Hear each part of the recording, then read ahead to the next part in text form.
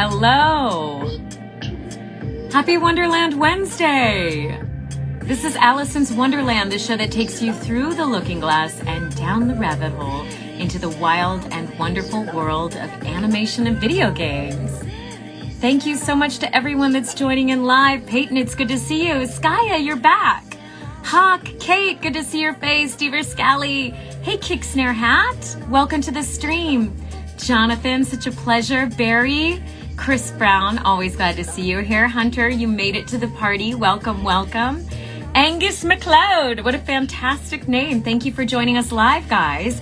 I'm very excited for tonight's show. We are going to be hosting this special guest, Sean-Ryan Petersen, voice actor and on-camera actor as well. Very talented voice actor.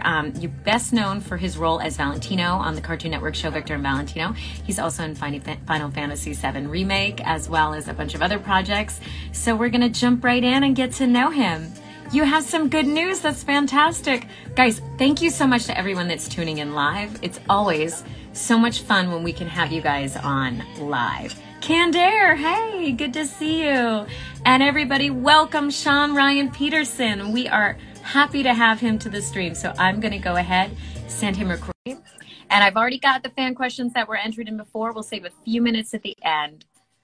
So welcome, Sean. Hi. Hey.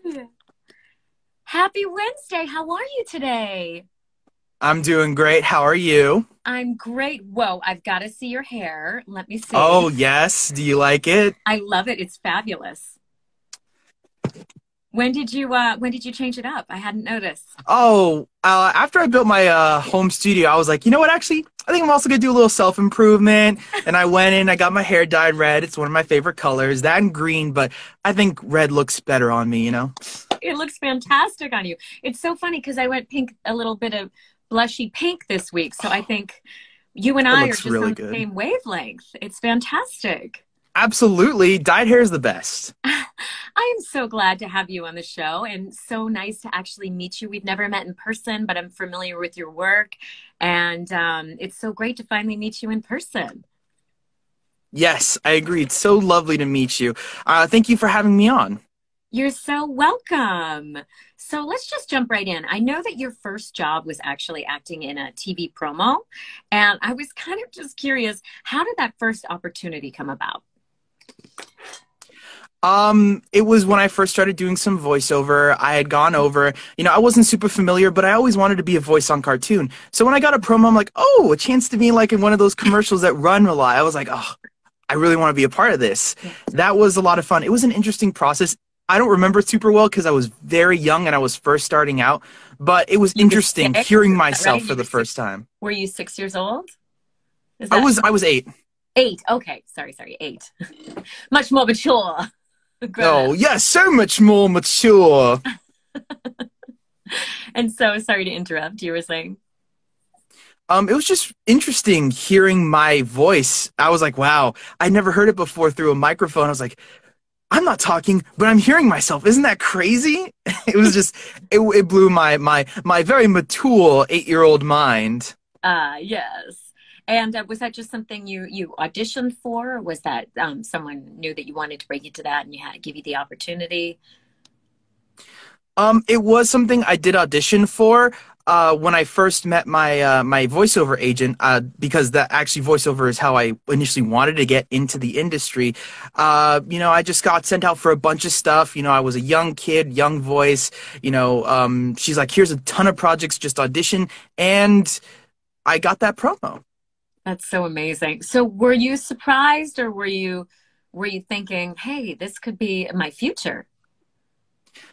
I had always wanted it to be my future when I got into it. I'm like, I want to do what some of these people have done for me. People like Tom Kenny and D. Bradley Baker. They voiced my entire childhood and they brought me so much joy with the cartoons I watched growing up. So I'm like, I want to do that for other people. And if I do it while I'm young, although this was more of an afterthought when I much later in life, I'm like, if I do it while I'm young, then maybe I can also inspire people to be like, you know, your age doesn't stop you from pursuing your dreams.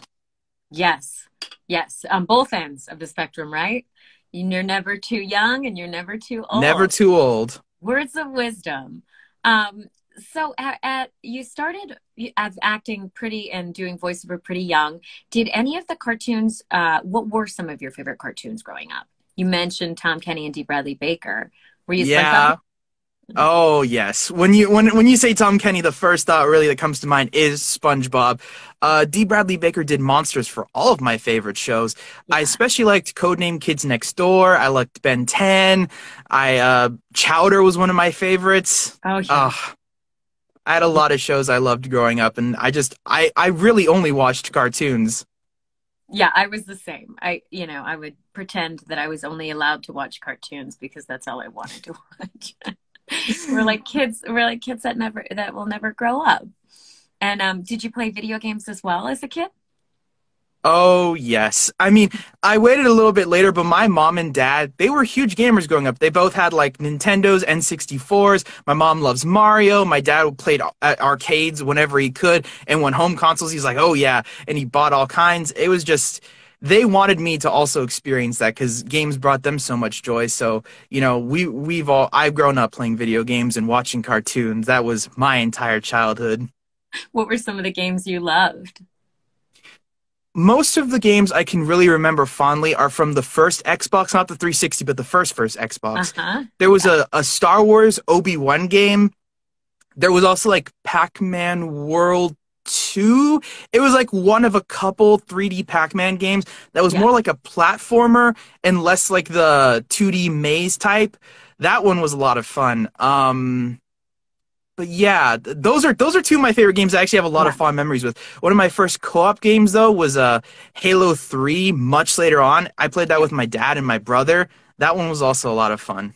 Ah, that's amazing. And you grew up right here in Los Angeles or nearby? Yep, born and raised Cali boy, Los Yeah, Angeles, baby. California forever. LA.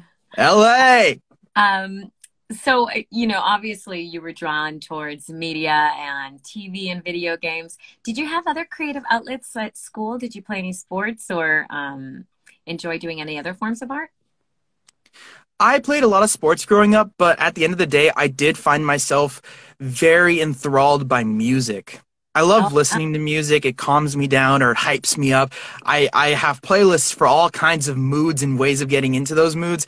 So I picked up the drums. It turned out something I especially loved about music was like the rhythm and the beats, the drums behind it. I felt like an epic drum line could inspire me for battle in a D&D session after I love D&D too. That's another thing that do you play? I started that later though in college, but yeah, music. Okay. Music was my other outlet. I like to play the drums. Love to play the drums. Amazing. Have you ever played in a band or performed live in any kind of form?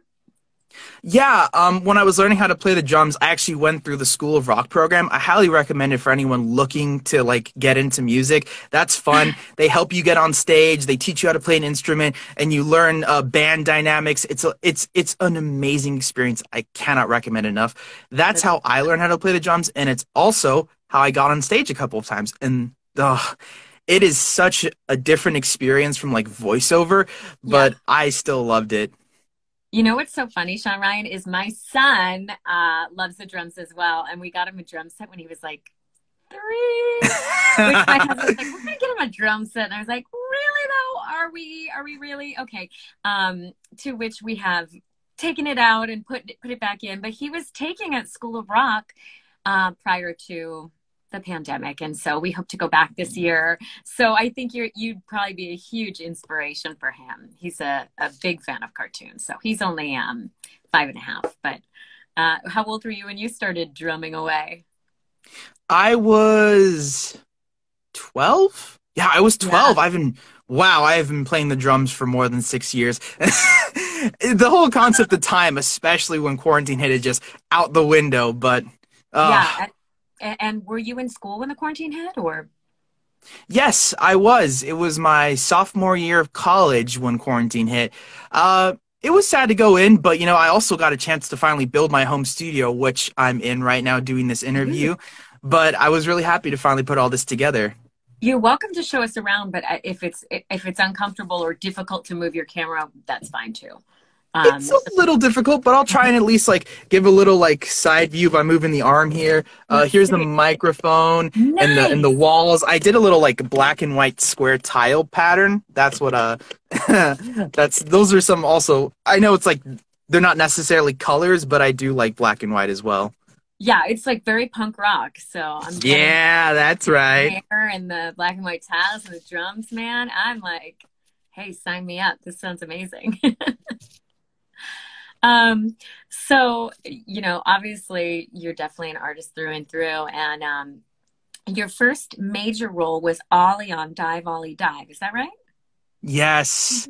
Oh, I remember. I was in like an after-school math program. I was sort of just chilling out, doing my thing. I was in like third or fourth grade, and like my mom comes in all like, like I'm like, and pulls me out of class, and she's like, "Sean, I gotta tell you something. You booked your first series." I'm like, "Oh my gosh, really?" And she's like, "Yeah, you're on PBS. You're doing this Dive Ollie Dive show." I'm like, "Wow!" I'm like, I did not expect to like. You know, everyone goes into the industry and they want to book a job, they want to work. But Yeah. when you get that first major role, it's Yeah. all like, kind of like knocks the wind out of you. Like, yes, I did it. I actually did it. Yeah. And I mean, did you feel that the other kids in your school could relate? I know LA actually does have a fair amount of kids that are working on their acting and voice acting, but not always at every school. So I was wondering, you know, did it feel weird? I wouldn't say it was weird because at least when I started, you know, we were all still at that age where, you know, imagination, we were all playing pretend, Yeah. imagining our favorite worlds in real life and whatnot. But I will say that I was a little different. You know, obviously there's the more theatrical side of me being extra energetic and acting in all of the imaginary worlds we were in. But, you know, I was also the only kid that was sort of pursuing a career in an adult industry. So, you know, children in this industry do have to grow up just a little bit faster. I always I was always complimented for being a mature kid. Hmm. So yeah, I was a little mature for my age, and sometimes that was weird for the other kids around me when I was like, "Oh, yeah, I mean, we could do that, or we could do this," and they were like, "Okay, that's a little adult thing that you're asking us to do." You like But yeah, that for the MLM? most part, I it was a lot of fun. A lot of people liked me because I was so out there and energetic and telling funny jokes, doing funny voices. Uh-huh. So I'm also Investing your I'm income in very a lemonade extroverted. stand. Oh, I always wanted to do the lemonade stand, but you know, just I never got around to it. People usually just kind of go on my street. They don't really stop to look at lemonade stands. Oh, that's so fun. Yeah, so that must have been and how many seasons of Dive Volley Dive did you guys do? I don't think I ever really took count of seasons, but I will never forget the episode number. I don't know why, but I always remember it was like 67 or 57. It was one of those two. Wow. 57 or 67 total episodes. And did your voice happen to change during that time, or was that not in the middle of that whole? I know sometimes that can be challenging. It wasn't in the middle of it. I think I was like 11 when we finished Dive Ollie Dive. I did it for like 3 or 4 years. Yeah. But to be perfectly honest, because of Dive Ollie Dive and all the voices I was doing, my voice never really dropped per se. I've always sort of been higher pitched in general, Yeah. and I can really I do think that for my voice acting career because I'm always practicing in a higher pitch, talking to higher pitch, high energy. So my voice never like really entered some sort of deep zone. You've got vocal versatility because obviously you could go down there if you need to. Yeah, if you need to. If you got to be like a 30-year-old, you got to just go a Whoa. little lower. But for the most part, I'm in this higher register. Oh, that's so great though. I love that. That's so amazing. Well, congratulations on the season 3 premiere of Victor and Valentino. Um, and I was curious, can you tell us about how you first became involved in that show for Cartoon Network? And it's Cartoon That's Network's first bilingual show, right? Yes, that's one of my favorite stories to tell.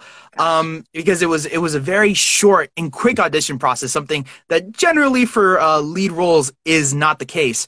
But I had initially auditioned for Victor, and then came back for Valentino, and it was such an amazing experience because I got to meet Diego, and he was super cool. I could see the passion for the show he had, and I met my awesome booth mom. I like Colette Sunderman. She does tons of shows for Cartoon Yeah. Network, but she was so nice, so welcoming. She's like, "Oh, yes, thank you. You came in so prepared." And she gave me thumbs up and like give me awesome notes. Her energy, I fed off her energy. She's just lovely. I love Colette. She's great.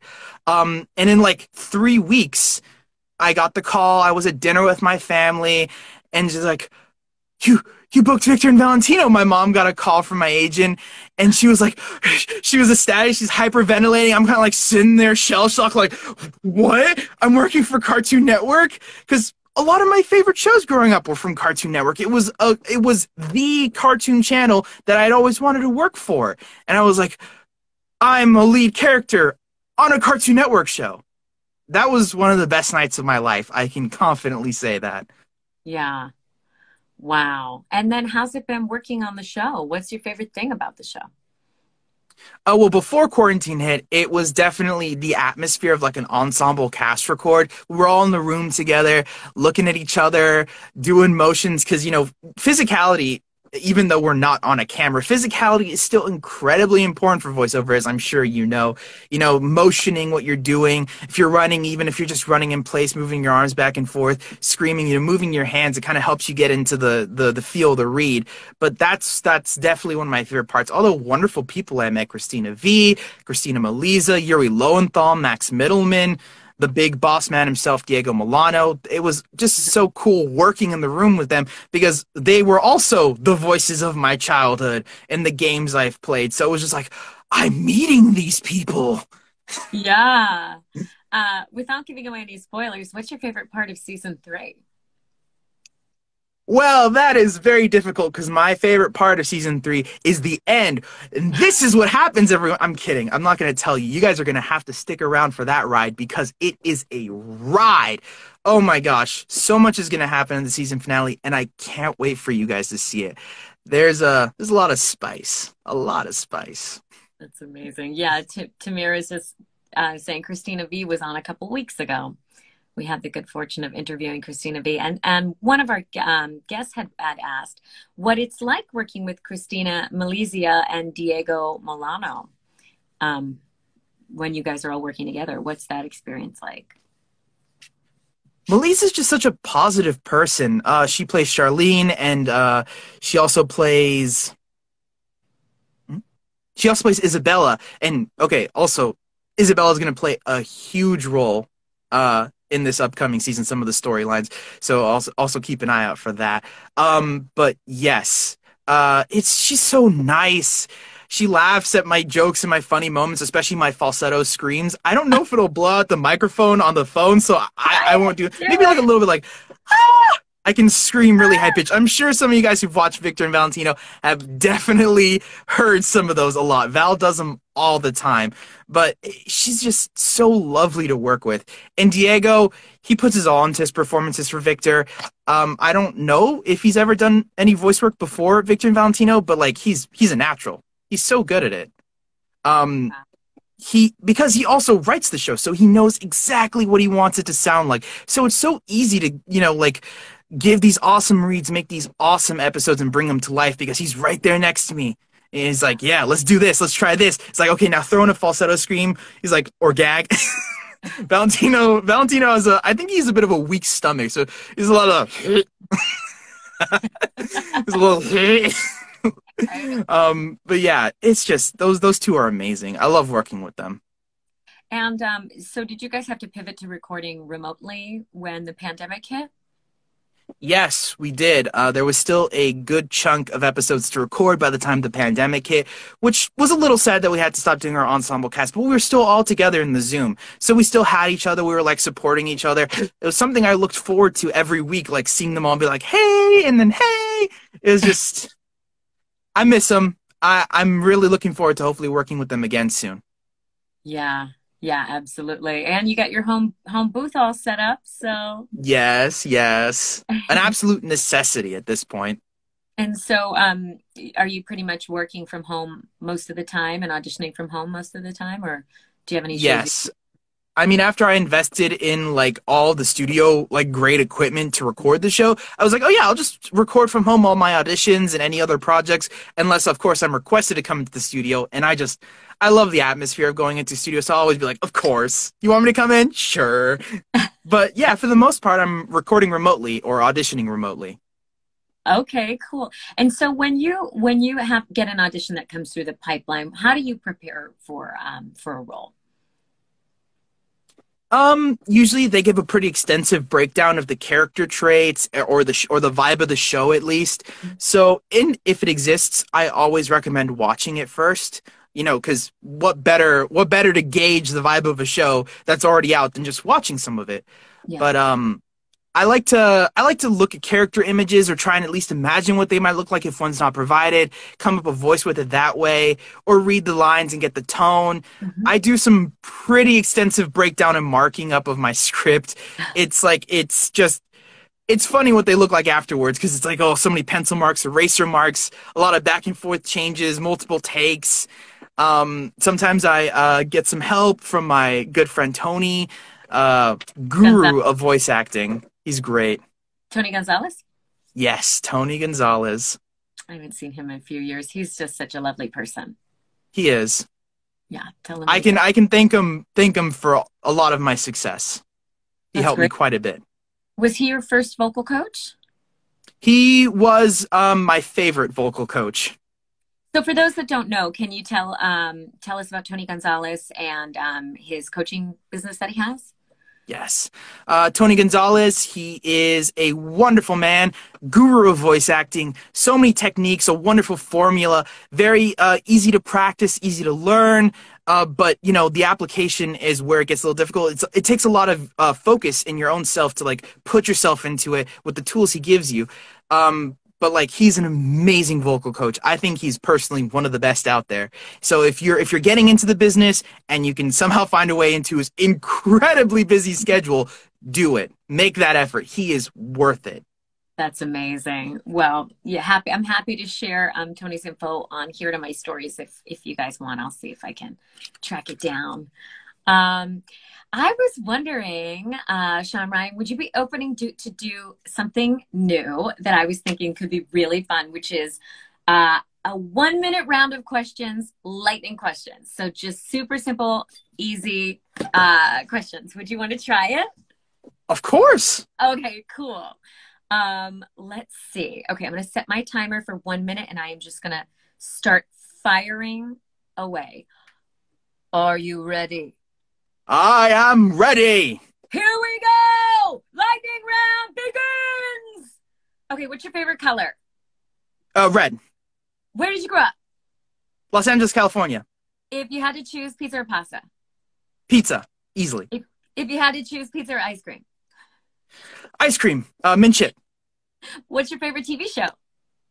Victor and Valentino. Duh! What video game have you played the most in your life? Halo 3. What video game have you played the most this year? Civilization 6. What's your favorite beverage?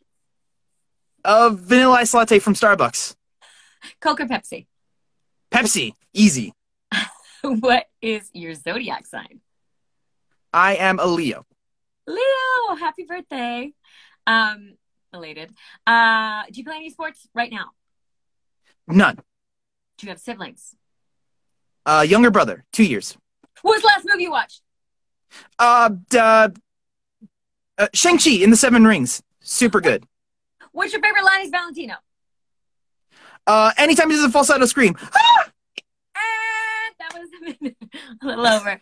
Oh, yay. Thank you for taking part in my experimental lightning round energy.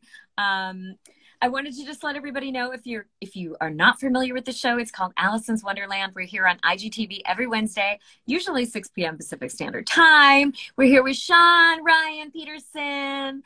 We're going to talk about Final Fantasy next. He's best known as Valentino and Victor and Valentino. And just to let you guys know, if you want to tune in next week, we have voice actress Jennifer Hale, prolific game and animation voice actor and founder of skillshub.life. So we're going to talk to Jennifer Hale all about her career and all about skillshub.life.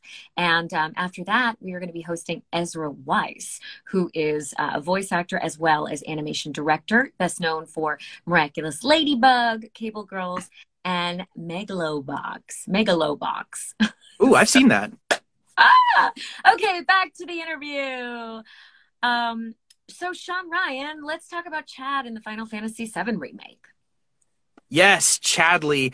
That was one of my most exciting roles because I had always, as well as working for Cartoon Network, had always wanted to be a part of a video game. That was another thing because video games and cartoons were such a big part of my life. I'm like, okay, I want to work and do cartoons and video games. And that was my first video game role. And oh, that was such good news to hear that because Final Fantasy VII, I never got to play the original, but it is one of the most historical Japanese role-playing games in existence. So to hear that I was going to be able to play a major quest giver in the remake, I was like, yes! Yes! Yeah, that's amazing. And so how long did you work on the game for? I, over a course of 3 sessions, completed all of my lines for Chadley. Nice. And who is the director on that project? Actually, Colette was the booth director. So I got to work with my wonderful work mom again. She was the booth director for all of my Chadley lines. Aw, wow. And so that Victor and Valentino was first and then Final Fantasy, is that correct? Yes, it was first Victor and Valentino and then Final Fantasy VII. I worked with a couple other, was like several booth directors on the project, but my first 2 sessions were with Colette. That's amazing. That's amazing. And you also have a Twitch. Yes, Sean's Game Theater. I am a little busy settling back into college after we're back on campus, but I'm going to start streaming on there, hopefully every Monday and Wednesday sometime between 12 and 4. Wow, that's amazing. How long have you been doing Twitch for?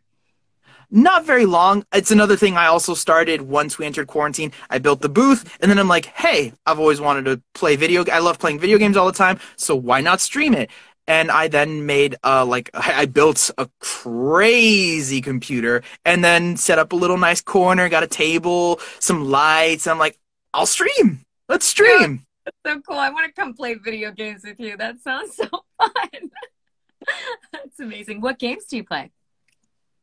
Well, I was there for like the big Among Us when that was like a huge trend. I played quite a bit of that. But I'm gonna just stream like games I like, roguelites, Enter the Gungeon. That one's pretty fun. A little bit of like an edgier game, but like I like Darkest Dungeon. That one's pretty fun. It's like one of those spooky, like scary games where it's all luck based and RNG, and you could either do amazing or fail horribly. But I like games that are like based on like chance and like, oh, you build a team and you can either have an amazing run or a horrible run. I don't know if any of you guys out there play roguelites, but I'm sure you know what I'm talking about. That's amazing. And so do you have like a particular streaming style, or are you just talking and joking along with everybody as you play? Pretty much talking and joking along with everyone. I might take a more narrative stance. I might start streaming walkthroughs of games I enjoy that have a narrative to them and are not like just like, oh, go in, play the game, and then, oh, you die, okay, start over. But like games, I might do a Final Fantasy VII remake playthrough, and that one would be a little more narrative. I might even do a couple of things where I like pretend to be Chadley narrating from like a third-person view, like, oh, I don't remember this event. Stuff like that. Yeah. Yeah, it would also be interesting to hear like some behind the scenes stories while you're playing the game. Well, I remember we recorded this. And yeah, if anyone asks me questions in chat, I mean, I would definitely answer them right then and there. Maybe even one day just do a Q&A stream and be like chill sitting in a chair with a cup of coffee like, so let us begin the inquiry. Amazing. So what are you studying at college? I am an English major. I also enjoy writing. That was more of a recent love I came to found.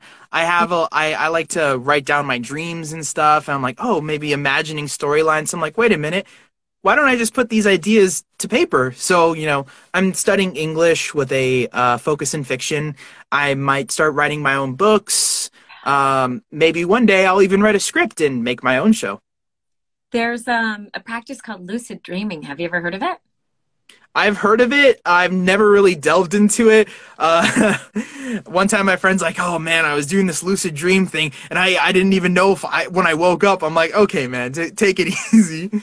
It's pretty amazing. You can actually train yourself how to have them. I kind of stumbled upon it when I was in college and had one by mistake. And then I was like, what? That was like the most amazing experience of my life. How do I do this? There's an author named Stephen LaBerge. If you're interested, he has books that can train you different techniques for how to wake up in your dreams. It's pretty rad. Yeah. I love journaling my dreams as well. I always find so much meaning and get new insights into my life on them. So it's a sign of creativity. And so English is your major, and you are bilingual. Is that? Oh no, I only speak English. You only speak English. Got it. Yes. And so hence majoring in English, your first love.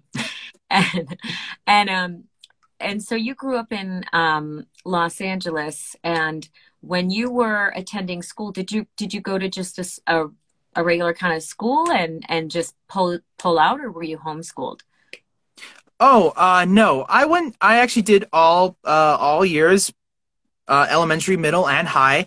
My elementary school only went up to 5th grade though, so I did switch to a private school, St. Monica's, for all of my middle school and most of my high school year. But when my schedule was changing and I got very busy, I ended up spending my senior year at a specialty school called Fusion Academy, which is like very, very college-like. It's one student to one teacher. That, of course, that's not college-like, but like you get to build your own schedule and they are willing to work around your schedule. They do take on a lot of industry kids or like models or influencers, people with like fluctuating schedules who wanted to complete school, who needed the flexibility on the school's behalf. So that's where I went, and that's also where I started working on Victor and Valentino. So I was very grateful for that flexibility. It sounds like an amazing experience.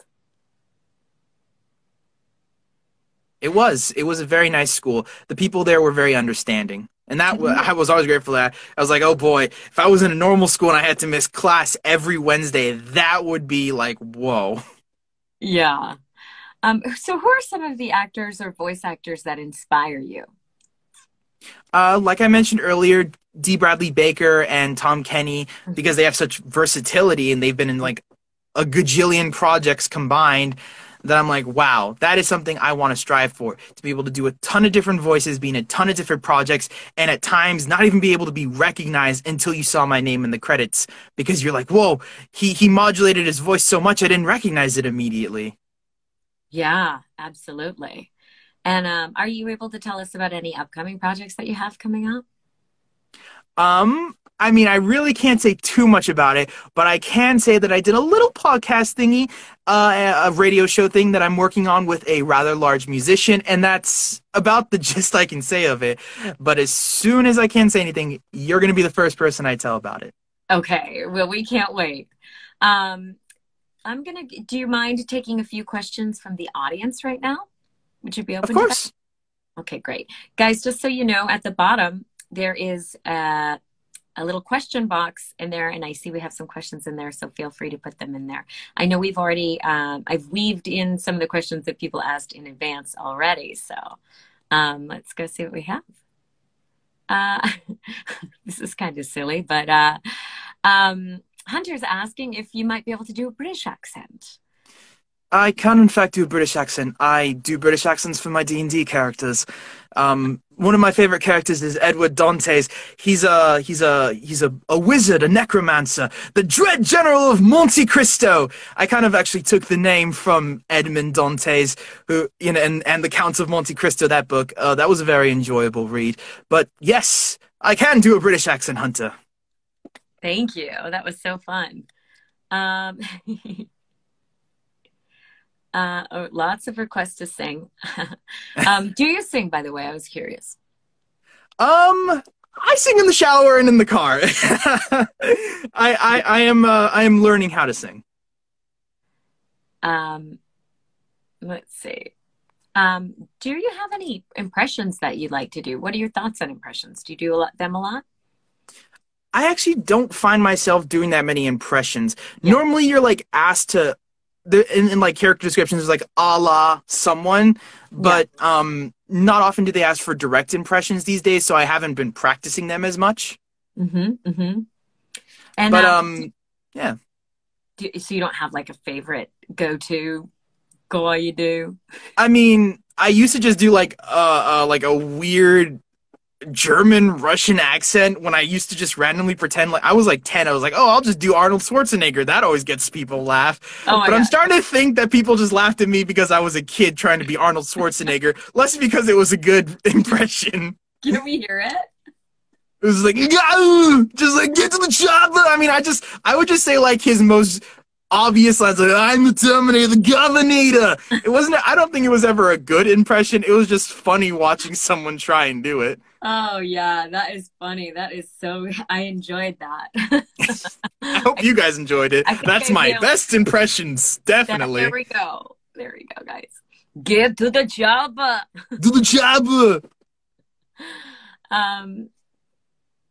Let's see. A lot of these questions are. What's your favorite Star Wars character? Are you a Star Wars fan? Oh, huge Star Wars fan. Obviously I'm a Luke Skywalker guy, you know, like small town hero turned into like savior of the galaxy. He was just a regular farm kid, even though he was a Skywalker, so arguably he was always destined to do something because of his like family heritage. But like, you know, he just like, oh, I was a farmer and I got found out, and now I'm going to be like this savior of the galaxy and make my dad come back to the light side. But I also like the ships of Star Wars. And like I like this one guy, Admiral Thrawn from Rebels. He's just super cool. Calm, collected, like Admiral of the Empire, commanding tons of ships, Star Destroyers, or as I call them, Space Doritos. But yeah, I just think his whole cold, calculated character vibe is really cool. That's amazing. Yeah. Let's see. Okay, we already talked about Diego Milano. Would you? Just curious, do you know how to dance? Do you like to dance? I'm as good at dancing as I am at singing in the shower. I mean, I just move to the beat, but I'm not like some sort of practice dancer or anything like that. Yeah, yeah. And so where do you aspire to be in the next 5 years? You said you're exploring opportunities as a writer, perhaps, and obviously voice acting. Are there any other aspirations you have? Primarily it's those. My college education geared towards writing, so maybe hopefully in 5 years I'll be published, or at least have a working draft that I can present to get published. More projects, of course, more lead roles, being in more video games, maybe as the main protagonist, who knows? That would be fun, but that's where I hope to see myself in 5 years, you know, doing more roles and writing. And do you graduate from college this year? Yes. Oh, that's so I am a senior. You're a senior, yay! And are you guys back on campus? We are back on campus. It's been weird coming back, but I love it because LMU, Loyola Marymount University, for anyone not from LA, is a beautiful campus. I like to just sit on the bluff and like look out at the city and like take it all in. The nice breeze. It's always super calming there. That's amazing. Well, best of luck to you. I was wondering, do you ever find, I know a lot of actors and voice actors on occasion struggle with imposter syndrome or feeling like whatever they're doing is not good enough. Has anything like that ever come up in your work? Not necessarily. I mean, you know, as an actor, you're going to audition for way more projects than you book, so you will be told no quite a few times. There might have been like one point where I was like, oh boy, is this for me? Is this something I want to do? You know, I've always had my family though right there beside me. This was never a thing I had to fight with them to do. My mom was actually a dancer for a couple programs back in the day, and she likes the entertainment business. Like, if this is what you want to do, then you're gonna do it. And I'm like, thank you guys. And their emotional support helped me get over whatever doubts I had in my mind. And This is the industry I love. This is the industry I want to be a part of, and I have never questioned it since. Oh, that's amazing. What kind of dance did your mom do? Uh, Salsa. I think it was salsa. Oh, wow. That's amazing. Your parents must be so proud of you. Yes, they tell me that all the time. Really helps me feel good about myself. Oh, well, it has been so lovely getting to know you and chatting with you and learning a bit more about your career and all your multi-talents that you have. And yeah, we wish you the best and everything. If you have any more information on the podcast or any other projects, please send them my way. I would love to share them and help you spread the word. Thank you so much for having me. I was very grateful. Oh, it was a pleasure. Okay, Sean-Ryan, we'll see you soon. Thanks everybody for tuning in live. Hopefully we'll see you next week for Jennifer Hale. Okay. Bye, y'all. Bye.